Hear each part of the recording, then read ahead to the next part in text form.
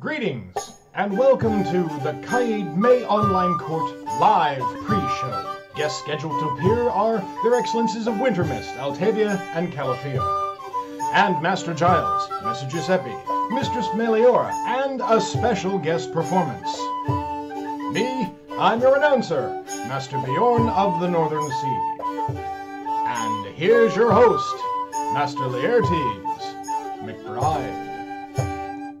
I'm not sure if they can hear us because you've been muted for the last... Gosh, I have been muted this whole time. That is fantastic. Yes, which, by the way, from what I've been reading in the comments, has been some of your most popular work the entire quarantine. This is probably the best show ever. So we're going to do a very quick recap that this is about virtual Potrero War. June events along with Great Western War has been canceled and or postponed. And I was introducing you. So this is fantastic. I'm glad you know what? Good thing this is rehearsal and we're not live right now. Very true. So well, one of the things I want to talk about before we get started is for people that watch live from Caid on a regular basis, we like to highlight bardic performances. And as we've said before, if there's people out there who would like to share your skills, whether it's a song or dance or storytelling, please let us know. Since it looks like this is going to be going on for a bit, I'd love to be able to highlight the local performers. Or if there's someone from out of kingdom, you're certainly welcome to come on the show too. You can either send us direct messages on Facebook or drop us an email at our official email account, which is on the screen right now. It's very important to remember that there's a lot of arts that we can enjoy and look at and see, a lot of the static arts, but performance arts, to truly be appreciated, it's nice to hear them, to see them. And for those people, we have so many talented people in Caid and in the SCA in general, being able to share those things at this time when we're all needing a little extra SCA in our lives, perhaps this would be a wonderful time for those people to show us some of the things that they've learned, some of their skills. We'd really appreciate that. And I just want to comment about your amazing cornet. Thank you. This is a gift from my fiance, and it unfortunately makes me like 6'10", which means, speaking of Potrero, every time I go to Potrero wearing this coronet, I bring at least some of a tree home with me. Oh, understandable. Yeah. Well, at least we're branching out. So who are our special co-hosts for our show tonight?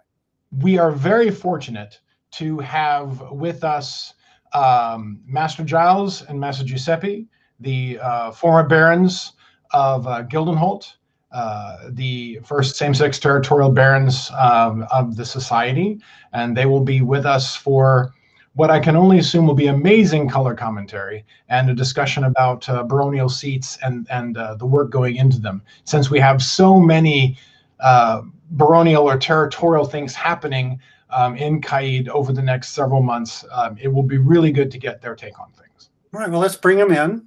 They'll be coming in right about now. So let's go to where we can all see each other. Oh, it's like Hollywood Squares. Hello, Your Excellencies. Oh, you're muted. You're muted. And now you're not. There you go. Hi. Now you're not muted anymore. Hi. I Thank you very much. The thought of me being muted is just unbearable. True. So how are Your Excellencies doing today? Doing particularly well. I got to say, this is probably the cleanest I've ever felt for any Potrero war. So I'm loving it. I'm feeling perfectly comfortable and not too overdone by the heat. And Master Giles? Well, I share Messer Giuseppe's perceptions about the amount of comfort and cleanliness that we are enjoying at this particular moment. Having been going to Potrero, well, not having been to Potrero for a long time and having gone for an even longer time before that, I definitely appreciate not feeling gritty and dusty. So how have y'all been doing in these challenging times we've had for the past few months? How have you been spending your time? Well, Giuseppe has been amazingly productive. He has created an extensive list of things for me to work on. It's true. And I should point out, he himself has been productive. The coronet that he is wearing, he just got back from the jewelers, having it plated. He constructed it himself. It's all cut work. It is set with enamels bearing the arms of the baronies that he has held from the crown and the laurel and pelican. It's set with several different gems. And he did an astonishing job on it. It's a really remarkable piece of work. And I should wear it better. That's pretty amazing. Wow. So as you mentioned, and as Bjorn was talking about, you guys have set the baronial throne at Gildenhold. Along with Giuseppe, you actually were a landed baron prior to that, which of course means you're a slow learner. But how was your experience as Baron of Gildenhold? I would have to say it really was one of the most fantastic experiences I've ever had in the SCA. The first time I was landed noble had challenges. We'll just put it that way. And it really is one of the hardest jobs in the SCA, unquestionably, because you're doing the work, you're doing it for an extended amount of time. I mean, as you know, the course of years, and unlike royalty that it has to do it for 6 months and gets tons and tons of help from enthusiastic people, at the baronial level, it's not usually that way. Said that, for us, I think it was really unique. We had, it was just the right combination of everything. We had a new opportunity in that they were allowing same gender, and we had so many people that didn't want to just see it work, but see it work magnificently, that it just felt like everybody stepped up. It was one really big happy family that got together, put a ton of work into doing the things that we did. Had enough blind faith, I'd say, to go ahead with every silly project we came up with when we said, hey, wouldn't it be great if, you know, ... We did a ton of work to do this thing. And people stepped up and did it. It really was magnificent. And I would say that really came down to the people in the barony, because it's all about the people. It really is. I would essentially agree with that. We had a number of projects that we started, and we're fortunate enough to see almost all of them come to fruition. The barony made gonfalon banner stands for every other barony in the kingdom, along with 2 banners of the barony's arms. That was a remarkable amount of work, and I was very impressed with the way people got on board and adopted the project as their own. A couple of our other projects were the creation of a painted ground cloth for the baronial pavilion that has the arms of all the former landed barons and baronesses, the people who were patrons, people who contributed financially to making the project work. And then there's a large central panel that has a scene from a Gildenhold event painted on it. I don't think I've seen anything like that anywhere else in the SCA, and I think it's a remarkable accomplishment. That's incredible. Now, being barons and first ones, did you feel there was extra eyes on you or extra pressure than you normally would in the situation? Oh, heck yeah, there were. I think from day one, because we had people from several different kingdoms that came down for the investiture.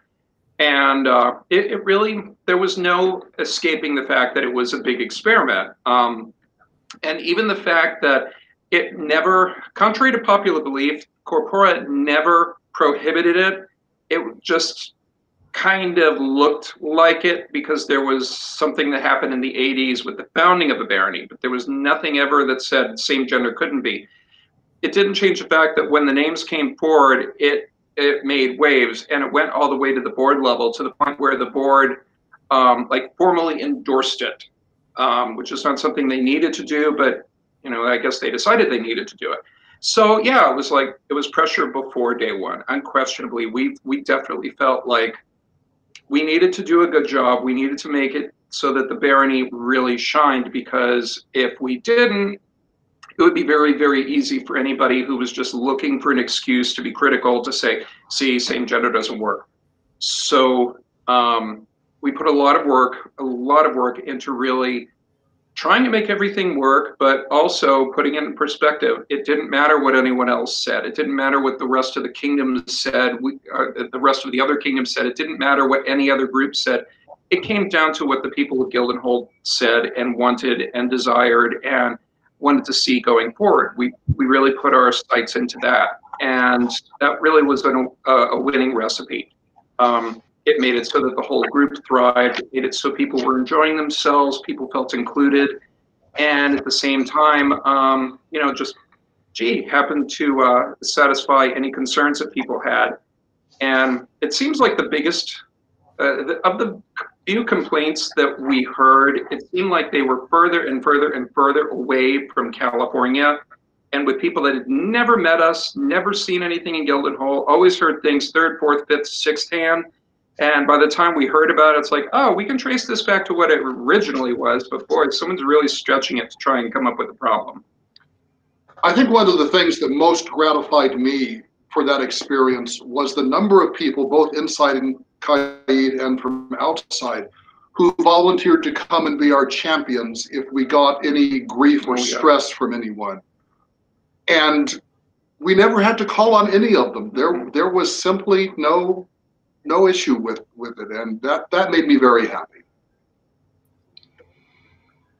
Well, that's awesome. Hey, Bjorn, this is usually where you step in with some questions. You have something you want to talk to Their Excellencies about? Well, yes. One of the things I wanted to ask was, given that you are both people who have spent a great deal of time serving the society, being both Pelicans, but you've also spent a great deal of time serving through arts. What do you think, as territorial vassals for the crown, what was it, being Pelicans or in a service track, that most prepared you for the much more arduous position of territorial seat? Since, as you have said, it's not just like crown, where you're there 6 months or 9 months or however long this one's going to be happening, but over a span of several years. What prepared you, being servants to the society, to best handle the position? Well, I would say honestly, and this sounds almost a little silly, I spent quite a bit of time in the past being a newcomer's officer. I was a newcomer's officer locally and kingdom deputy in my previous kingdom. And when I came here, I was Gildenhold newcomer's officer. And one of the things that really taught me, that whole experience taught me, is that the person coming in brand new today may today be a nobody. No one knows who they are. Nobody knows what they're going to do or anything. But that's just the point. This person may very well be a future Pelican, a future kingdom officer, a future royal, a future landed noble. Everybody has that potential. And you really have two choices. You can either stomp on that person right from the beginning, which is only going to accomplish driving them off, and that serves nobody any good. Or you can try your best to find what their interest is. You know, it doesn't matter how raw or rough it is. It could be a diamond in the rough. And push them in that direction, encourage them in that direction. So if that means someone comes in and they really don't care about any of the history stuff or the research stuff, but they just, their eyes glaze over and they just look in wonderment at a fighter practice, you know, encourage them to talk to the marshal, introduce them to some of the fighters, you know, get them going on their path. Someone else who seems like a wallflower, you know, you can bring them into a discussion. You can ask them, oh, you know, would you mind walking with me while I go and do such and such? You can pull them in, and all of a sudden they're a part of the thing. And then the next time you turn around, they're right there saying, I want you to know that I'm here if you need anything. And, you know, boom, that's bringing someone in on the service side. And if you see someone quietly working on something in the corner, get up and go see what they're doing. You know, don't interrupt, but just say, hey, I see you're working on something. You know, what are you working on? Tell me about it. I'm interested. The whole point is to really show people attention and sincere interest in what they're doing and steer them in that direction. steer them towards people that know more about it, steer them towards the local meetings and gatherings that nurture that kind of a thing. That's really what it comes down to. It's almost like, I guess we're baronial matchmakers in a few ways, but you're just really trying to push that person in where they're interested in, because that's going to further them and that's going to make the group stronger. No question about it. I don't know that I can really add anything significant to Giuseppe's list of challenges that face landed nobility. I think the thing for which I was least prepared was the fact that from the very moment that you arrive at an event to the moment you drive away, you are on. And I'm sure that it's more intense for monarchs, but it's intense for a shorter period of time. The landed barons and baronesses face it for years at a time. And it took me a while to get to the point that I was prepared for that before we got to an event. Yeah, without a question, there's many times where someone's really trying to talk to you about that thing, that thing is so important, and I'm literally in the parking lot putting on my tights at the time, trying to drop every hint that, I'm a little busy right now. Can you give me just this many? But, it's also easy to shut that person down and make them think, they got yelled at and they'll never come back. So you have to do it carefully. Yeah, I was going to say, we've had that shared experience of being a landed baronage, and you're exactly right. From the moment you show up to the moment you leave, your time and your attention belongs to everyone else, and it's a matter of accomplishing everything that needs to be done, along with giving the attention that the people that are coming up to you need and deserve. So yeah, it's a challenge. Well, I truly enjoyed the answer, and having worked with both you, Laertes, and Altavia, and also with the both of you here, and we knew each other when you were a landed baron before, but we didn't, because I was in Meridies and you were in Trimaris, we didn't really interact very often except for at like a Gulf Wars. But having seen all of you walk that line between being accessible but still being true to your own personal needs, I think you all did an amazing job. And it certainly is a heck of a thing to have to do for several years at a time. So I want to thank you all for doing so. So one of the last things I want to hit before we go, because we do need to move on, because we do have an actual end time for this show, because we don't want to be late for court at 4, is I know that me, and unfortunately people around me at court, and you guys tend to enjoy doing color commentary during court. Right? I mean, that's the fun part. But unfortunately, it means I have to usually be at the back of court, because otherwise people give me dirty looks. But I know I'm not. It's part of the theater. It's not being disrespectful. It's just part of adding to the ambiance, is the way I look at it. And right? I mean, that's what we're here. Absolutely. I mean, might as well address it head on, because I get dirty looks all the time. You're all about ambiance. Well, y'all look fabulous, by the way. So, my favorite note, and then I'll let you go, is that someone says the video's blurry, but it looks like Giles has money signs necklace. Oh, that's like a wrap. And I think that's fantastic. I think you should get one like that. So I have no response to that. That is. Dang, baby. This chain is a replica of those worn by the. Oh, and it looks like we've lost him. Well, do you want to know about the chain? Well, I think your signal's kind of degrading. That's a rapper chain. We'll go with that. So I don't want to yank your chain anyway. So, we lost the engines. Yeah. So thank you very much for joining us. We'll see you over in court, and y'all have a great day. Thank you for coming on the show. Thank you both. That was great. That was fantastic. What great gentlemen that we have here in this society. We're very lucky for the work that they've done. Speaking of Baron and Baronesses, we do have messages from their excellencies that for anniversaries that we were unable to attend in person. So first up, let's hear from their excellencies of Wintermist with a slight message.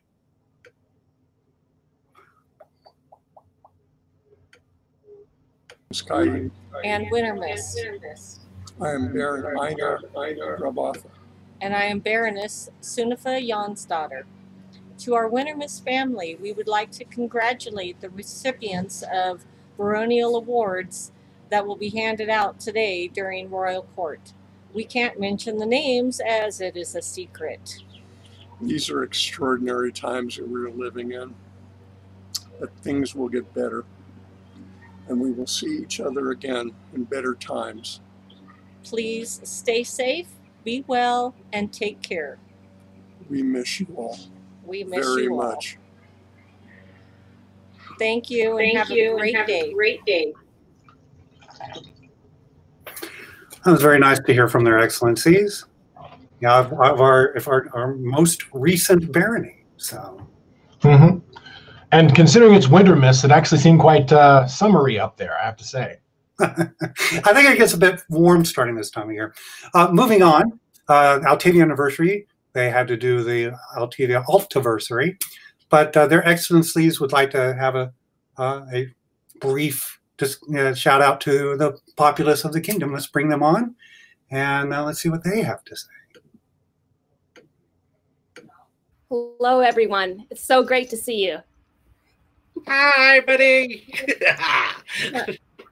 We hope that everybody's having a great time with virtual Potrero, and congratulations to everybody in Calafia that helped pull that together. It's been a great time, and we hope that those of you that were able to attend our virtual campfire last night had a good time there as well. We just wanted to take this opportunity to thank everyone that's been working so hard for the barony and the kingdom this year, for all of our events, for anniversary last May, for our Agincourt Archery and Thrown Weapons tournament in October, and Agincourt Feast that evening, and everyone that helped out just a couple of weeks ago with our Altiversary event. Speaking of that, we wanted to give a shout out especially to Meliora and Laertes for helping us run tech on that, for everyone who ran events during the day, including our marshals, Cecil, Colwyn, and Griffith, who came up with the card game, helped out with Colwyn and Cecil. And many thanks to all of our out of barony friends and everybody in the barony that helped attend the meetings and helped out. Want to thank Philippe for all of his advice from the Dunor event, for Lady Brigg for being a big cheerleader for the event, and for Master Owen for all his lovely color commentary during the fighting. It really added a lot to the event. We also want to thank everybody that's been coming out and having fun with our Zoom meetings. I'm glad that people are enjoying that, and it's giving us a way to connect with everyone at least once a week. If you're not aware, we do it on Monday evenings right after Live from Caid. The information is posted on the Kingdom Facebook group, and everyone is more than welcome to come out. And want to finish off with thanking all of our officers and all of our court and guard for all of their hard work and for making us look so great. And I think I'll turn over to Nico now for his comments. Yes, this is definitely a day of thank you. Everybody, I thank you all so much. Everybody has done such a great job and helped out so much in every area. I personally would like to thank, and also the Baroness would like to thank all of the people that have shown their generosity during this really tough time, making masks for those essential people in the hospitals, as well as other jobs, bringing food, shopping for people that can't get out or that are too dangerous for them to get out, or just stopping by people's houses to say hi. That is, I mean, it was such a delight to see people doing that. It's wonderful. It's great. And the generosity that Altavians, and as well as people in the kingdom, it's overwhelming. I mean, there is no other place other than the SCA that shows this much generosity. It's just wonderful. It's just great. Thank you so much. As the Baroness was saying, we had our Altavia Alt anniversary last week or 2 weeks ago, and I wanted to congratulate the champions. We have our Arts and Sciences champion, who is actually going to be our champion for the rest of the year, and that is the Honorable Lady Diana. And she had a wonderful Elizabethan middle class dress that was just, it was gorgeous. But all of the Arts and Sciences entries were just, they were just wonderful, great craftsmanship, craftspersonship. Very beautiful, beautiful, beautiful entries. Thank you so much for all of that. We also want to congratulate all the wonderful people that got baronial awards. They are very well deserved, and we wish we could give them to you in person, and we will eventually. But you guys deserve them so much. We wanted to show you how much that you are appreciated. And also congratulations to all the people that are going to get awards from the kingdom this wonderful evening. And I know some Altavians that are way deserving of these awards, and the letters have come in to us, and we've written letters, and there's going to be plenty. and thank you so much for being who you guys are, and you guys are going to get some very well-deserved awards. And a last thank you to everybody, all the Altavians and people out of Kingdom.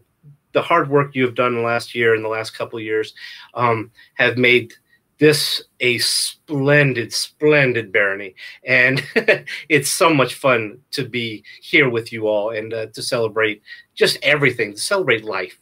And thank you all for being here. We do appreciate it. And I hope we have everybody has a lovely court, and just stay well. Thank you very much. We love you. We miss you. And Altavia. Woo woo. Woo woo. Bye, everybody. Bye. Hi, everybody. Welcome to the close of Virtual Potrero War, the first ever virtual war. Yes, an amazing event that was created very quickly. Yeah, I had no idea that we could do all this online and that we could pull it together so fast. Rapier classes online, Pell heavy classes online, a full gambit of youth classes put together, all in the span of a couple of weeks. We are incredibly impressed and blessed to have the team that we have. I hope that you were able to go through as many classes as you could and enjoyed hanging out with everybody on virtual Potrero Zoom classes and things like that. I want to say thank you to everyone that put together a presentation and a class to make this event happen. Yeah, just an amazing event. We hope it's the only one of its kind, but if you can't have war, this is the next best thing. So, yeah, coffee with the Baron in the mornings was fun. I appreciate everybody that showed up and said hello. There was a lot of people in there that we hadn't seen in a very long time. The one thing about Zoom is you can dial in from anywhere. So that was really terrific. Some of the evening events. Yeah. Yeah. Yeah. It was nice strolling from camp to camp. So we're really glad that everybody had a great time. We look forward to the day when we can see you all soon.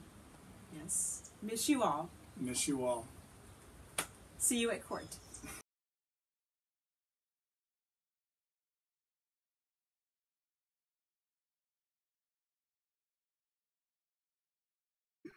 You know, I got to learn how to use that mute button better. So anyway, as you saw at the end, we had a message there from the Baron and Baroness of Calafia, who you'll be seeing shortly here in the wonderful world of online court in about half an hour. So Bjorn, who do we have for a special live guest as a performance?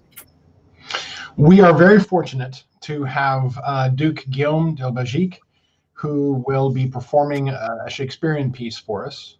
And I'm not going to give any more away. I would rather he do that.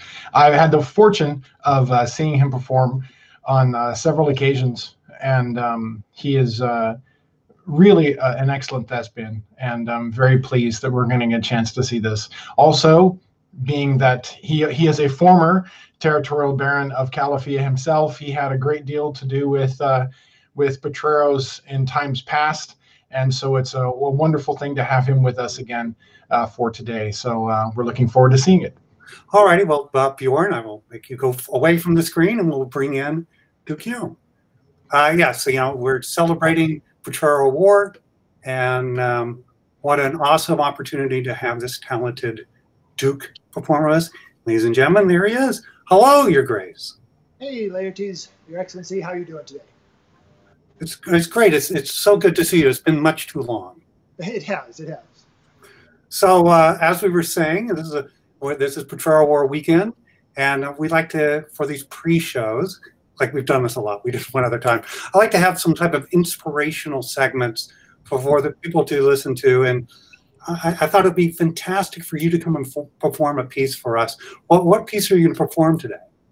So I thought in the inspirational spirit, I would give you the St. Crispin's Day speech from Shakespeare's Henry V. Well, that's fantastic. Well, let me turn the stage over to you, and if you'd like to take over, ladies and gentlemen, Duke Guillaume. So to set the stage here, this play obviously is about the King Henry V, the king who fought and won at the Battle of Agincourt. In Shakespeare's play, he describes very vividly the campaign of Henry V into France, starting from the siege of Harfleur and continuing on through his campaign across France towards Agincourt. It was a rather desperate battle for the English. They had been in France for many months, trying to make their way home after a protracted siege of the city of Harfleur, a hard-fought battle where they lost many soldiers, had to leave a big part of their army behind, and they were marching across France, trying to outmaneuver the French army. The French, trying to defend their territory, were collecting soldiers and warriors to their cause, and every day that went by, the French got stronger and stronger. Henry knew that time was not on his side. As they made their way towards Calais and the safety of a port to get home, they came across the hill and realized that they were facing the full might of the French army that had outflanked them and gotten ahead of them and were now barring their way towards the only port to get home. The English army was tired and hungry and sick, and as they spent the night knowing that the next morning there would be a battle there at the field near the town of Agincourt, Shakespeare says they could literally hear conversations in the enemy camp, the enemy horses neighing, almost as if they could answer word for word with the soldiers of the English company. The French were strong. The French were determined. The French were defending their home country. But as Henry listened to his soldiers talking as he wandered through the camp in the night, he realized that the English had one advantage. The French were a culmination of a variety of political and dynastic factions who didn't necessarily see eye to eye. But all of his company were made up of Englishmen with one basic desire: to get home safely. And if he could just call on that unity, if he could just appeal to their sense of strength and the common bond of their English heritage, he might just have a chance. And as he emerged from his tent that morning of the battle, half-armed and ready to go to battle, he overheard his cousin, the Earl of Westmoreland, saying that he had gone to oversee the battlefield, and the mighty French army outnumbered them perhaps as much as 5 to 1. And he wished that they had just 1/10,000 of the men in England who were doing no work today to fight for their cause. And Henry knew that that was his moment, and he answered him, "What's he that wishes so? My cousin Westmoreland? Oh no, fair coz. If we are marked to die, we are enough to do our country loss. And if to live, the fewer men, the greater share of honor. Oh no, fair cousin, do not wish one man more. Rather proclaim it, Westmoreland, through my host, that he which hath no stomach to this fight, let him depart. His passport shall be made, and crowns for convoy put into his purse. We would not die in that man's company that fears his fellowship to die with us. This day is called the Feast of Crispin. He that shall live this day and come safe home will stand a tiptoe when this day is named, and rouse him at the name of Crispin. He that shall live this day and see old age will yearly on the vigil feast his neighbors, and say, tomorrow is Saint Crispin. Then will he strip his sleeve and show his scars, and say, these wounds I had on Crispin's day. Old men forget, yet all shall be forgot, but he'll remember with advantages what feats he did that day.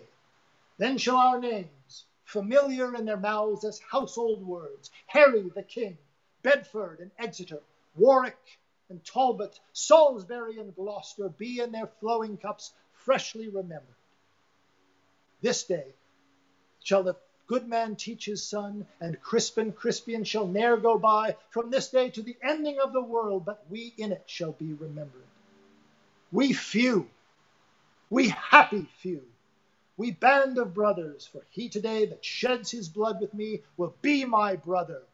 Be he ne'er so vile, this day will gentle his condition, and gentlemen in England now abed shall think themselves accursed they were not here, and hold their manhoods cheap, while then he speaks that fought with us upon St. Crispin's day.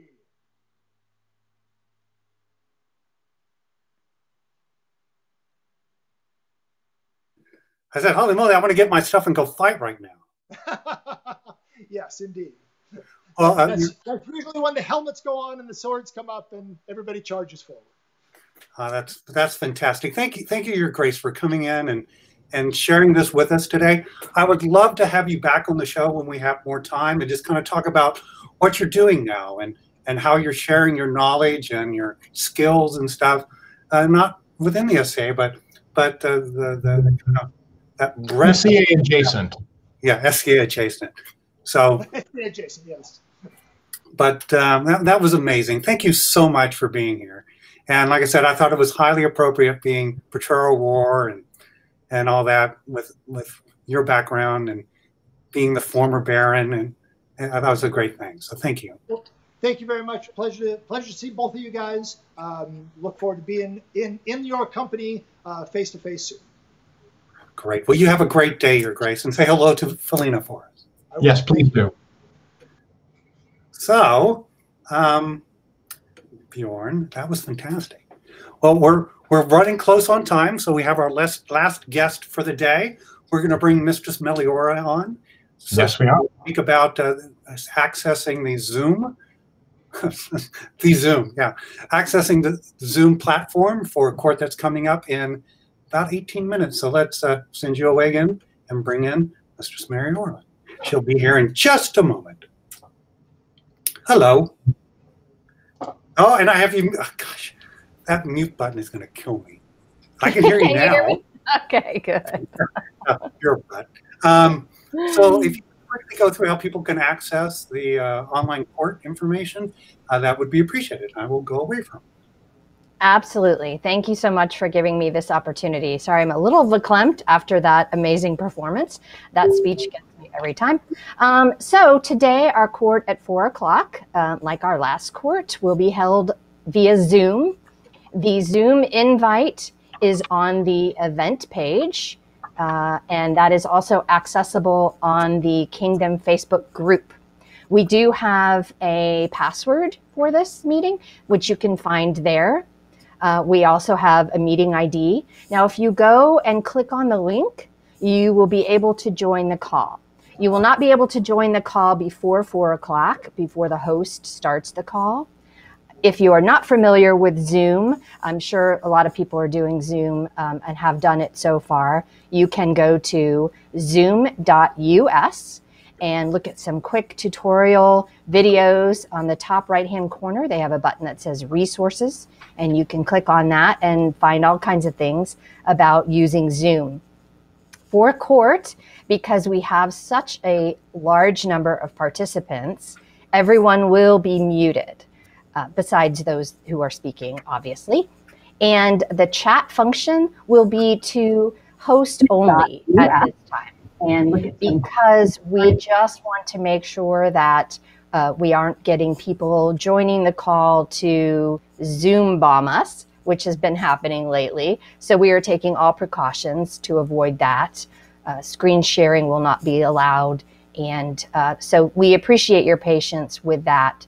And we just look forward to seeing everyone on camera. Just know that even though you are muted, you will be visible at all times. So be careful what's going on in the background while you are on camera. And you can join the call without your video. So you can just be a part of the call and be listening, and all that will be visible is your name. The best view, in my opinion, is to go up to the top right-hand corner and click on Gallery View so you can see everyone. Now, during court, we're going to be spotlighting everyone who's going to be speaking. So you will be able to see who's speaking and all of that. But before and after, you can look through and see everyone. Please remember, if you would, to rename yourself with your SCA name minus any titles. So if you hover over your video, 3 dots, little dots will appear in the right-hand corner. You click on that, and there is an option that says rename. Click on that, type in your SCA name with no titles, and hit enter. And your name, your SCA name will appear on your video. It helps us be able to find people who are scheduled to speak, and you can see each other and find each other. There at the bottom toolbar, there is a button that says participants. You can click on that, and a list of all of the participants in the call will come up on the right-hand side, and you can find people and all of that. But if you have any questions, please instant message me on Facebook or post to the Facebook group, and we can answer them. But we look forward to seeing everyone in just 15 minutes. I unmuted. Yay, I'm learning. Thank you very much for coming in and sharing that information. I know you need to get over there and start getting things ready. So thank you for the guidance, and we'll see you over in court in less than 15 minutes. See you in a few. Thank you, Your Excellency. So let's bring back Bjorn. Hey, Bjorn. So a whole lot of content today. One last thing I want to wrap up before we sign off and everyone starts heading over to the Zoom platform. Let's talk about who we have coming in June. I'm not sure you know everyone that I have lined up, so I'll share the. Oh, and you know what? I unmuted me, but I didn't unmute you. Let's try that again. So. So coming up, and I just kind of highlighted, we've reached out, and Duke Guy is going to come on the show. He give us a little tour of his castle, talk about the early days of the kingdom, and he's actually going to be also our bardic guest that night. Yes, pulling double duty as Duke Guy often does in so many ways. We've also reached out and confirmed that the editor of Tournaments Illuminated, Master Riordan, is going to be here to talk about that publication and what's all involved in that society level publication. And then what I think is going to be a great opportunity for us to find out some inter-kingdom anthropology and really just kind of bond with what's going on. Her Majesty of the East is going to be a guest on the show and talk about the challenges they've faced in their kingdom, how they've kind of rallied the troops, and really what their experience is on the East Coast compared to what we've faced and how we've kind of went on here on the West Coast. She has graciously agreed to appear on our show. So I think that'll be a fascinating evening, just having that conversation with her. Absolutely. And True Thomas will come and perform. And again, if you would like to share your bardic skills with the show and with the kingdom, please drop us a line at liveFromCaid@gmail.com. Looking at the clock, I think we all need to head over to Zoom and get ready for court. I want to thank everyone that was on the show today. Bjorn? Yes, one thing before you guys go, you have about 12 minutes. Get a piece of paper and make one of these. All right? Mine says huzzah. If we are truly going to be muted, if you're muted, but you want to show support and you feel like this is too much spirit fingers or jazz hands, you've got about 12 minutes. I'm sure you've got a Sharpie somewhere. Make your huzzah poster so you can show support for the people who have received awards today. Thank you again for watching today. Hopefully you were entertained and informed. We will not have a show tomorrow. We'll be back on June 1st. And then I believe there's another June online course, so we'll have a pre-show then. Thank you, Bjorn, again. And thank you, everyone else, for watching. We'll see you over in the corner. I'll see you there, buddy. Bye-bye.